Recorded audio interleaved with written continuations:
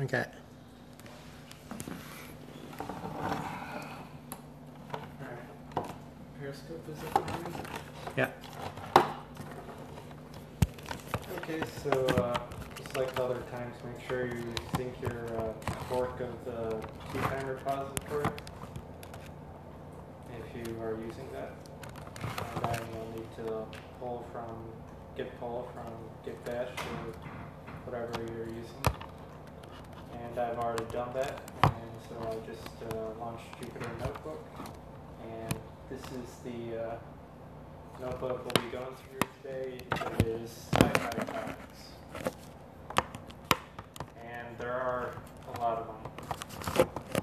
So these are the notebooks that will be covered in, or these are the topics that will be covered in this notebook. We've got those 5, some of them sort of overlap.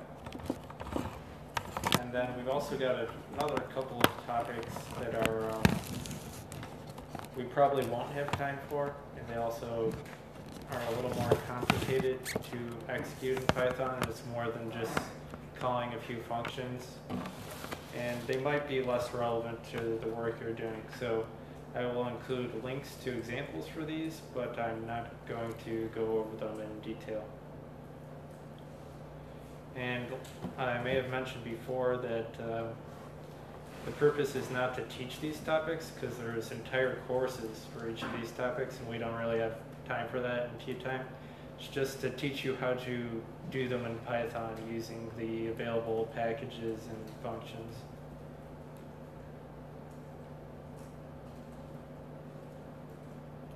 And I might come back to these if there's additional time left over, but it's unlikely.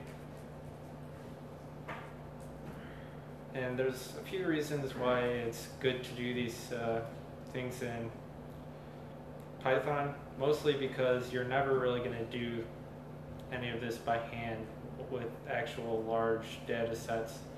So Python is good because it's like using a calculator to solve basic math problems, except these are more advanced math problems or scientific problems. But there's more than just that. There's also a number of problems that you cannot solve analytically. Like, you cannot analytically solve for the inverse of some functions, but you could do it numerically in Python, which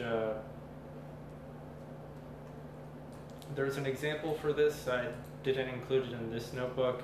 I just did an inverse of a function that we can clearly find the inverse of.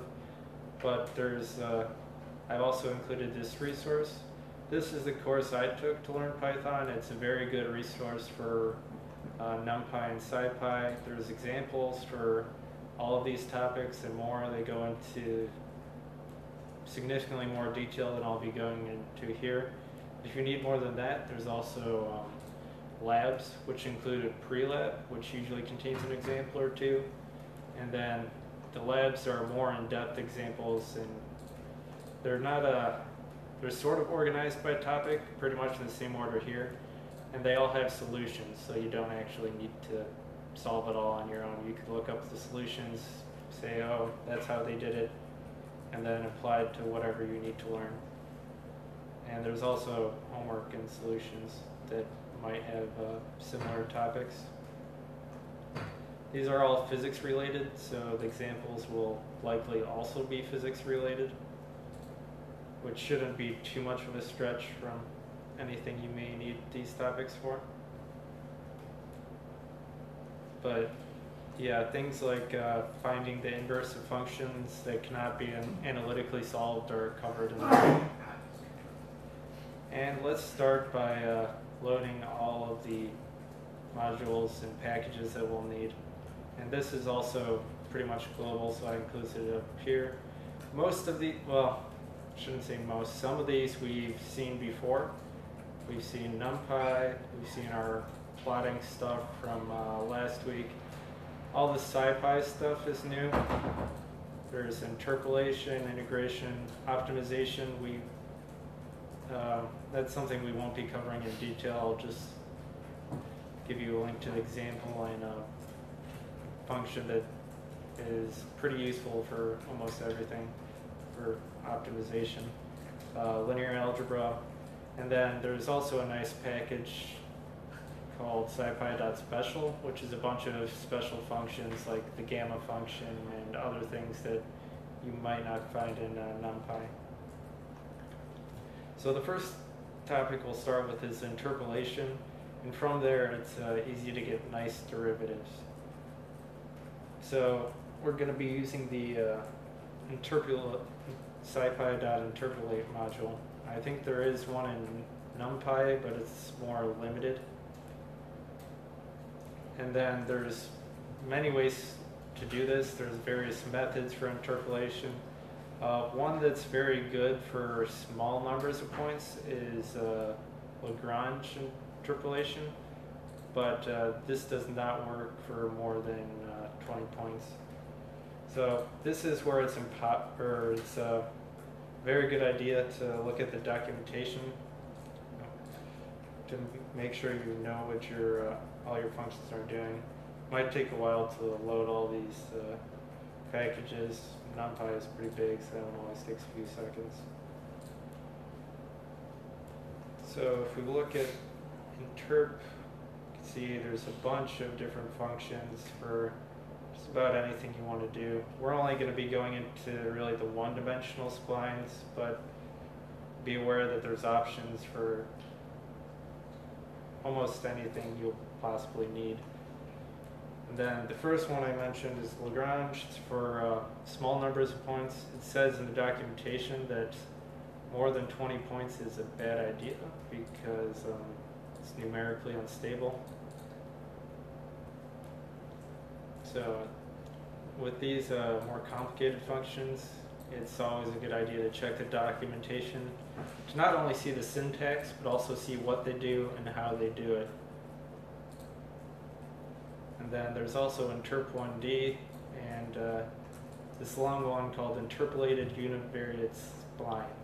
This is where tab completion gets a lot of value because all you have to do in IPython is type the I, and then it's a capital I. This is the only function with a capital I, probably because it's so long. And then press tab, and it'll immediately come up with this function. See, if I had typed this so far, all I need to do is press tab, and it'll come up with that instead of typing out the 20-something characters for this function. This is the one we'll be using in the demos today. One important thing that you'll need to know about it that I think is also mentioned in the documentation is the X input must be in ascending order or bad things will happen, to put it simply. And what the spline does is it essentially creates a function that will work as a model for the data that you give it. So first let's create some data. This is just, we'll use this function a little bit. We'll also use it for the FFT. So you need we might come back to it, but be aware that the periods is just adding two signs with periods of 2π and 4π. So we'll use some of our tools we learned in NumPy to make our data real quickly. We'll use 1,000 points. We'll use linspace to put that all in an array from 0 to, in this case we're going to 4π because that's our later limit, and here's where we tell it how many points. Then we'll just plug that into this function to get our y values. And from this we're going to choose random points from this data just to get data to make our spline. Because if we give, well, you'll see. So this just picks random points out of that. It sorts them to make sure they're in ascending order, because remember this univariate spline function needs the x values in ascending order, and then it takes the y function to get the y values for that point. So we're doing both of the splines because we're doing 15 points, so the Lagrange is also appropriate. And then we'll go ahead and plot this. Most of this should look familiar from, actually all of this should look familiar from the plotting t time. So we're going to plot the true curve, which is all the points that I made, 1,000 points, just so we can look at what the function looks like. We're also going to plot the points that we selected to make our spline from. Let's go ahead and run this real quick. And we're going to plot the polynomial spline, which is the Lagrange, and then the this long one here is the cubic spline.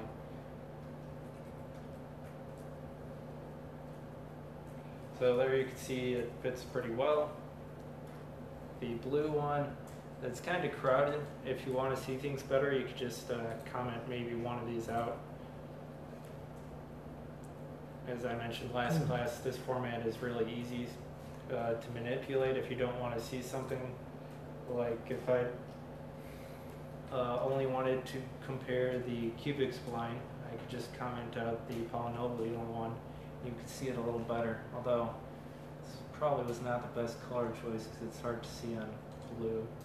You can go ahead and change that if we want real quick. Let's try yellow. It's a little better. This is dot dash, and you can see the cubic spline for the small number of data points doesn't fit quite as well as the higher order polynomial. It fits a little more closely. And obviously, as you decrease the number of points that you're using, it might not fit the data very well. See here, we don't have any points on the too far on the left or right side because there's nothing for the spline to go off there. So it just models it as closely as it can. And that comes back to it's an interpolating spline. It's not an extrapolating spline. And the other function that we're not using that's similar to this long one here, interp1d, it does not let you extrapolate, which is not necessarily a bad thing because extrapolating can be dangerous. You can get values that are not realistic because it's following the spline, not necessarily this true curve or whatever is creating your data. The long spline, the interpolated univariate spline, that can be extrapolated, so you'll need to be careful with that. The other one will just return an error. So let's put this back to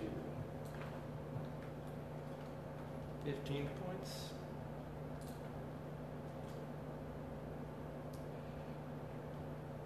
And then from here, it's really easy to take the derivative. And one of the reasons why it's nice to take the derivative of the spline rather than the data is your data might be really noisy, and the spline helps cut down on that. You could also, there's also smoothing options for the spline that you could pass extra arguments for. So you could add that in there if it needs to be smooth and it's still too noisy. But it's also really easy to get the derivative out of the spline. So here we're going to give it a little more points, so the derivative actually makes more sense. It's not. It doesn't really make sense to take a derivative of something when you've only got 10 points there, especially if it's something like this. So we can go ahead and do that, and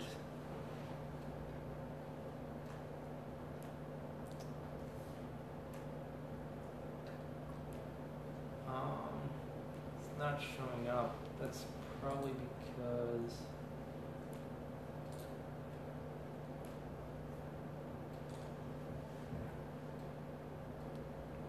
should be here.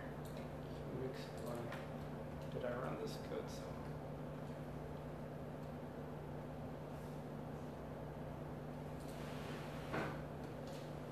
I know I commented some things out here. These are just the points.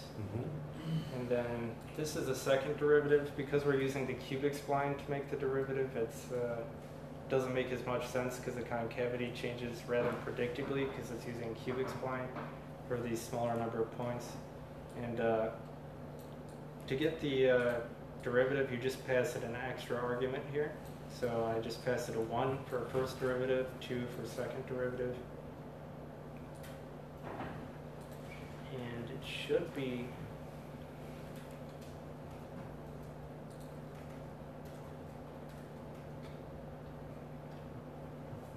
right on top of, well, not right on top because it's the derivative of this, so it should be slightly offset of period because it's signs. I'm not sure why this isn't showing up. It was when I tried it not too long ago.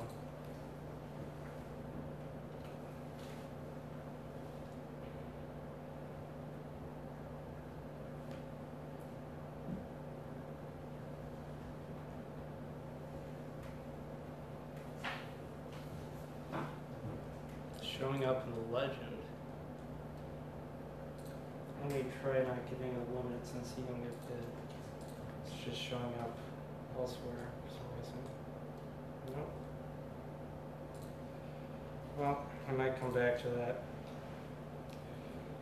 Let's move on to inverting for now. But anyhow, the main point is to take the derivative. All you need to do is pass it that extra argument, and that'll, well, you make your spline function here. And then when you call that function, you pass it the extra argument other than your x data.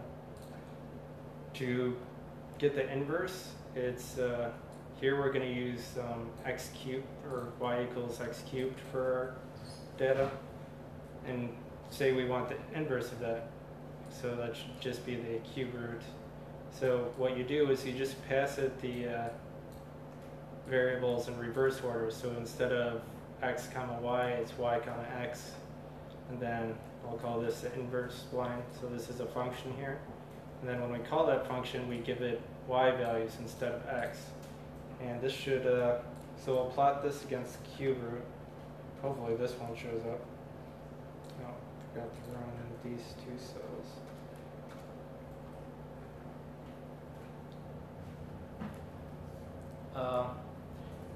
Yeah, you can see it better up there. You can see the dotted green line is the spline, and it's right on top of the cube as we would expect. So inverting works pretty well.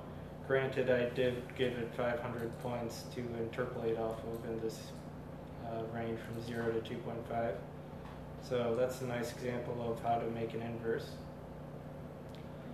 And then you might want to integrate. There's a number of ways to integrate. There's all sorts of rules you could do, like you could do some sort of trapezoidal integration. The main workhorse function in Python is quad, and this does, it uses a number of techniques. Could go ahead and look at it. So you pass it a function, and then you pass it the limits you want to integrate between, so the start point and end point. And it will return two things. The first is the value of that integral, and the second is the error. So here we're just passing it the NumPy cosine function, and we're evaluating between 0 and pi over 2.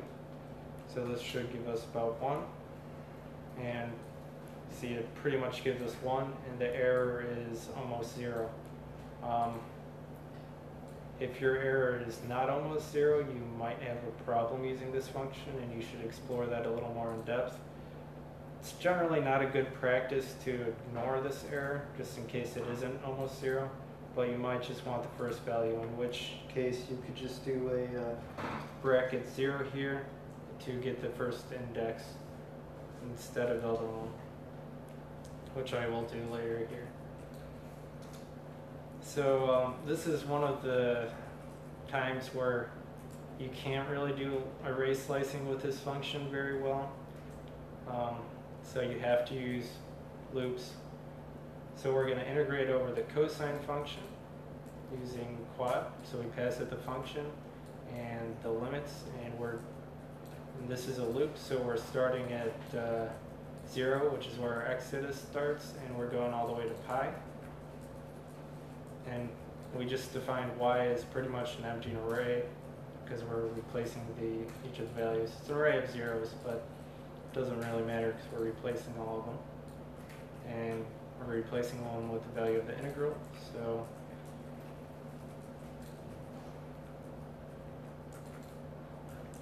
let's go ahead and plot that. And you can see it gives you a nice integral of the cosine. And this is just the general function for integration, just a simple example. And you can see the integral for cosine is sine as we would expect. These are the two topics that I will not be covering here. Here's some links to examples. These are the functions you use for them. For each of these, you need to create your own function for whatever you want with your differential equations in it, and then it needs to be set up so you can pass it, and it'll solve everything for you. Same with curve fitting. This is a very flexible fit.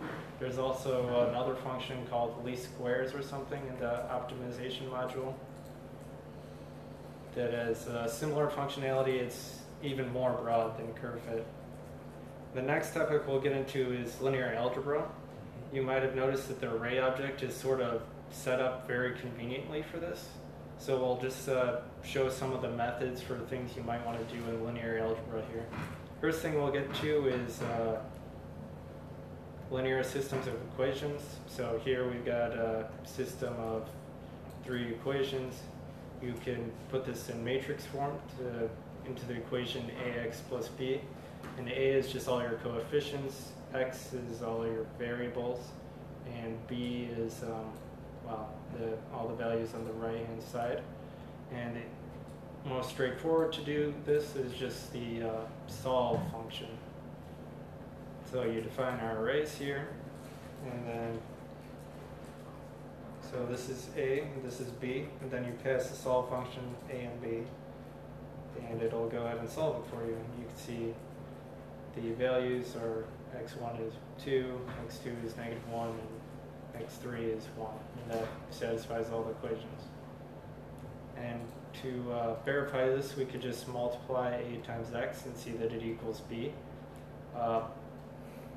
We do not use a star for matrix multiplication. That will multiply them each element by element. We use a function called np dot.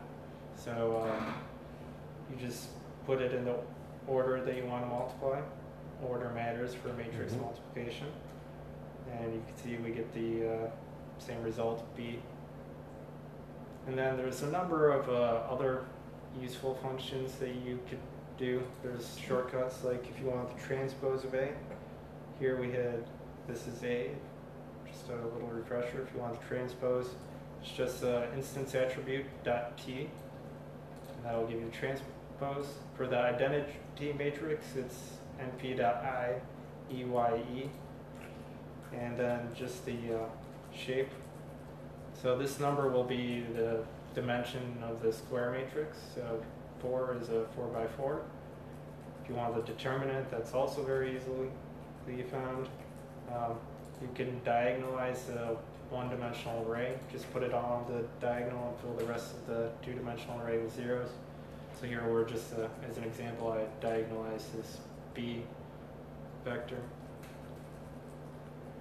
And then there might be some more complicated things that you want to do, like there's PLU factorization. And part of the power in this factorization is if you have a large number of things that you need to multiply by the same matrix, you can factor it into this PLU. And what that'll do is it'll essentially make it faster because it uses less memory after it's factored. So there's a couple functions to do that. If you just want to find PL and U, it's just LA.LU. Then you input your matrix, and then it returns 3 things in this order. If you look at the documentation, you can see that pretty easily. So let's go ahead and do that on the same matrix. So here's the permutation matrix, the lower triangular, and the upper triangular. If we multiply these all out, they would be equal to the matrix A. So doing this by hand can be a pain, so it's nice to have something to do it for you very easily. And then there's also eigenvalue problems, so that's also pretty easy.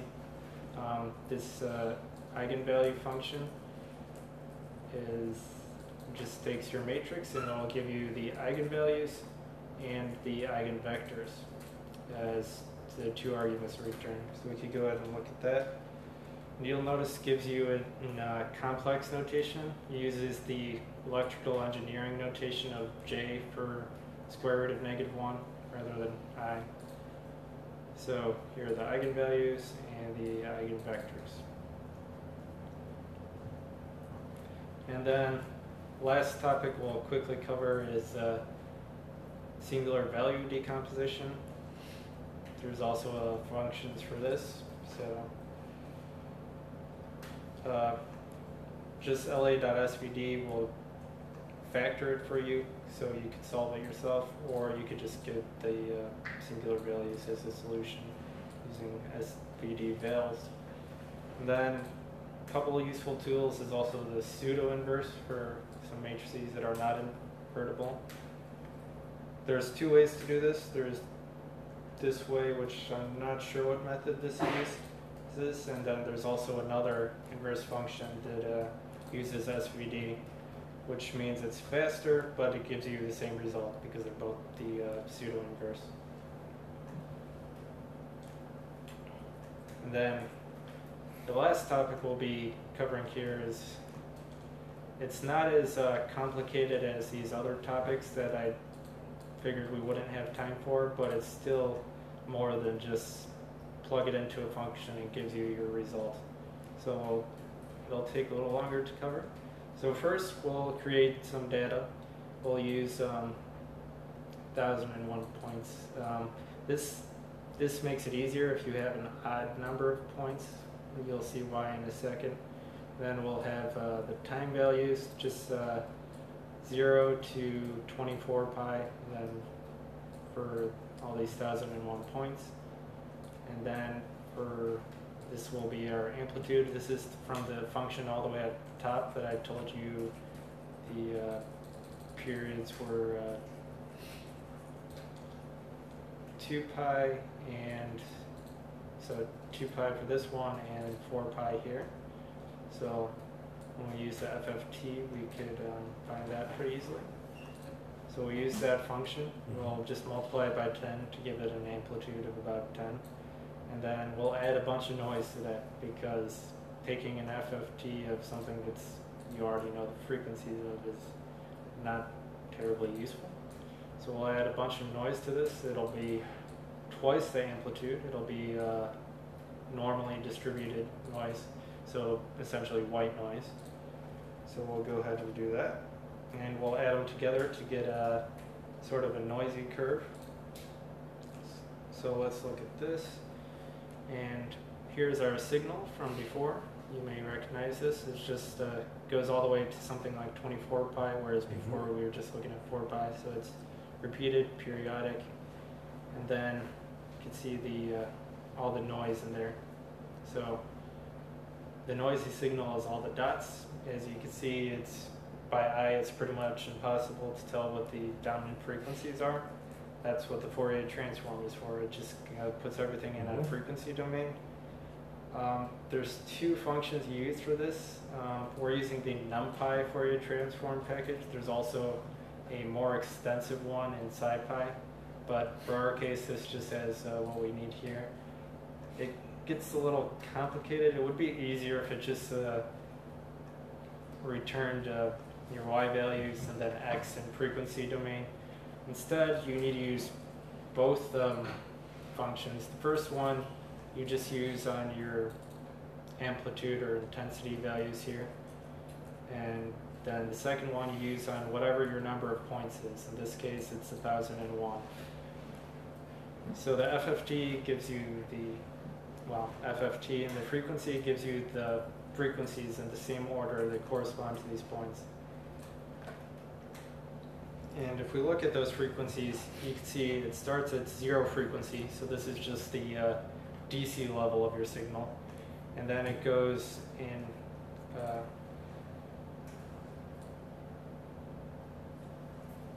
ascending order through the positive frequencies, and then goes through the negative frequencies. So we could use our knowledge of array slicing, or not really array slicing, more array indexing, to pull out the frequencies that we want to see. So we want to skip the first one because that's just DC, so we'll start at 1, which, remember, start at 0, so 1 is the second index. So for a positive, well, this is just a tool we'll use for the index. It's integer division because we used an odd number of points. So for a positive number of frequencies, it's easy to, I just plug in this array of values and it'll give me all my positive frequencies. Because negative frequencies are the same number, but from the back side, I just do negative of that array and it'll give me all my negative frequencies. And then I could do the same thing with the FFT values to get frequencies that for all those FFT values. And here you can see that it works. So from there we could go ahead and plot the power spectral density to see what our dominant frequencies are. And we should expect them to be 2π and 4π. Although these frequencies are based on the number of points, so we'll have to convert that in a little bit. Well, these are our dominant wavelengths, not frequencies, so the inverse. So we could go ahead and look at that, and we'll see that all this stuff down here is low-level noise, so it doesn't show up very well on the power spectral density. But we got two nice big peaks at where we would expect. This is, well, 10 to the 9th, so it's pretty far up there. And it keeps going. I just cut it off at 5 so we could actually see what we're looking for. And then we could use the where function, which we covered in NumPy, to just find where it's all the peaks that are above a certain threshold. In this case, I might want to lower that a little bit, so because it doesn't look like that peak is over there. Not sure if that'll work. Oh, there we go. And we needed, so we pull out the frequencies of those peaks, because this returns the index. That's what the where function does, if you remember that. And then we just plug that into the frequencies, that index. And then to get the wavelength, we have to invert that, of course, and then multiply it. That's the range of pi divided by the number of points, which is what this function does to show frequencies. And we can see it's pretty much exactly 4 and exactly 2 to statistical significance. We do have a little extra time, so I might go, let's see if I can figure out what went wrong in the derivative. So here's our splines, and then here's the plot where it should be the derivative. So this one's plotting just fine. It's the blue one because the default is blue. And then this one's definitely getting past the legend, which is interesting because it's not showing up at all. It should just be the derivative. So here it would start out positive, and then as it gets to the top, it would approach 0 and then negative.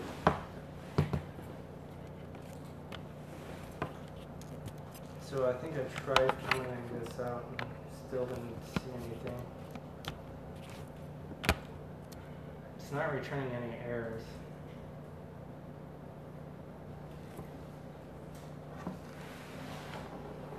Anyone have any ideas why this isn't? It runs fine on my computer. Oh, even more frustrating. Well, that actually narrows it down. Probably means that I didn't execute one of these, so I could just go through them. Yeah, there we go. That your environment isn't. Yeah, I skipped one of the cells somewhere. Probably the one with all the data in it that defines this. Okay, so that explains that. See, there's I added the cubic spline here, and it's right on top. And then here's the derivative, so it's pretty nice and smooth. If this was noisier, obviously it would be less smooth, but if you tried directly taking the derivative from the noisy data, it would amplify the noise. So this is a way to get around that. And then the two topics that I said we might cover are differential equations and fitting and optimization. So let's go to this website, and I'll just show you the examples. So let's see. Oh, this is, so he includes NV Viewer, which if you go to this link, you could, anything that's available as URL or in GitHub, not Bitbucket, just GitHub, you could just put it in here and it'll convert it to a format that's sort of like the HTML files I've been opening or been adding, but it's its own thing called NV Viewer, which means you could view the document, but you don't need to have Notebook installed, but you can interact with it, obviously.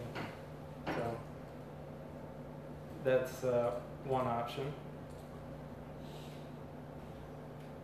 So here's this initialization, same sort of thing, and then he's gonna do this on the precession of Mercury.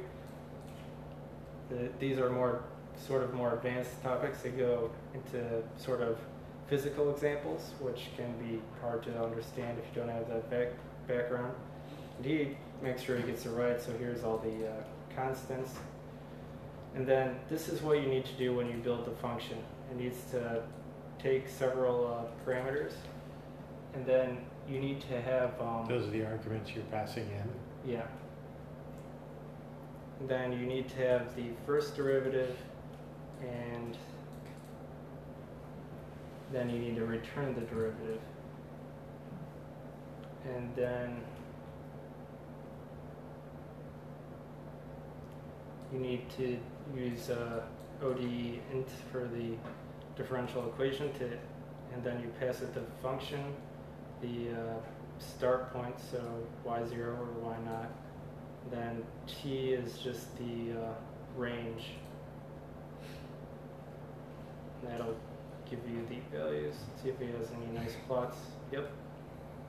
So then he plots that, and you can see it does a nice job. So it's a little more complicated to use because you have to build your own function, and the syntax with this, conceptually it's a little bit confusing when you first go to do it. And the other topic that we didn't cover was curve fitting, I believe. Let's see if there's a good example for this one.